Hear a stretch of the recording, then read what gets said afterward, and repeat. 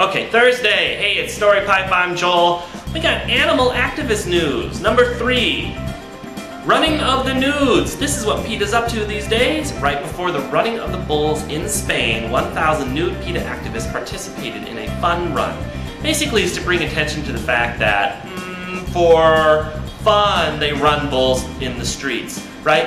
And then they have bullfights, right? What's wrong with that? Well, bullfights are basically these really, really hideous things where they cut the tendons on the back of a bull and then they kill them for entertainment. Reading the statistics, apparently like 20% of the people who attend walk out before it's even done because they're just horrified by the whole thing. People really don't know what bullfights are about. Yeah, I think it's good for PETA to go expose that a little bit. Tradition is not enough in this world, people. Tradition is not enough for you to continue doing what you do. If it's a bad idea, it's bad.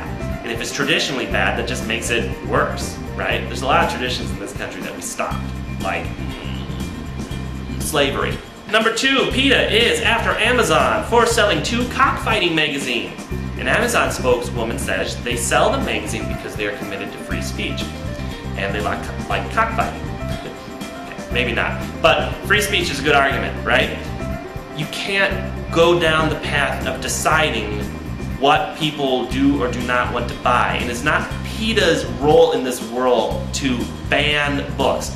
If it's legal to publish a cockfighting magazine, then I think it's okay for a company to buy it. If they choose not to because they find it disgusting, that's their choice. But if they claim freedom of speech, that's probably a higher principle, and PETA should just lay off. And number 1, you can find out more about animal activists at PETA.com, but its former opposing website, PETA.org, used to be for people eating tasty animals, but apparently they got sued their animal pants off, right? And so PETA now owns PETA.org as well. People eating tasty animals still exist, but it's some stupid website now. I think they really lost that battle.